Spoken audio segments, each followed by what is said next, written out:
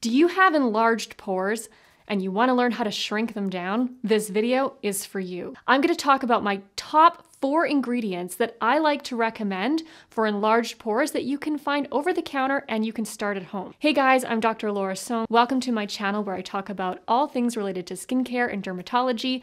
If you want to learn more about these topics, make sure you hit that notification bell and subscribe to my channel so you don't miss any of my future videos. So let's dive in. Let's talk about enlarged pores. Everybody hates them. Everybody wants perfect skin these days, but let's talk about how to shrink them down so that you feel more confident and less self-conscious about this little skin problem. Let's first talk about what contributes to enlarged pores.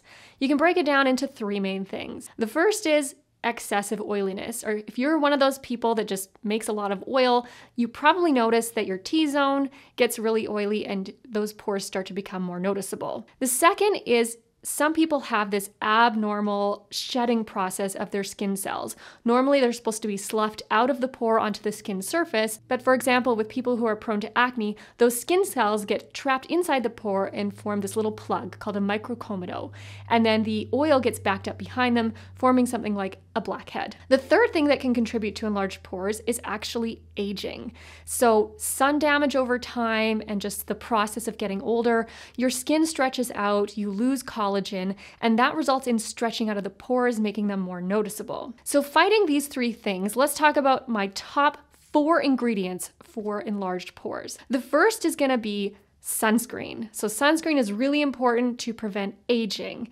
And it's mainly the sun that penetrates into our skin and breaks down our collagen, and that leads to loss of elasticity and firmness, leading to stretching and more noticeable pores. My second top ingredient is actually salicylic acid. And this is more for people that have that really oily, acne-prone skin. And that's because salicylic acid can penetrate deeper into the skin to the sebaceous gland and help to decrease oil production and regulate those pores. The third ingredient that I really like is niacinamide. So this has so many benefits beyond helping your pores, but the main thing that it can do is help to regulate your oil production.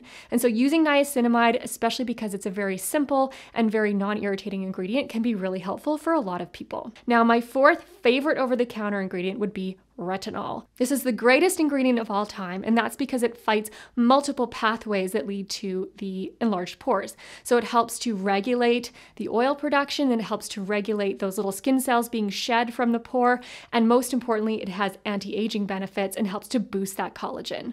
So overall, if you're going to start any type of skincare regimen to reduce the appearance of large pores, I would definitely recommend starting with sunscreen in the morning, a salicylic acid-based cleanser, adding in a niacinamide serum, and then of course making sure you're using either an over-the-counter retinol or a prescription retinoid. So guys, that's it. I hope you enjoyed this video all about reducing the appearance of enlarged pores.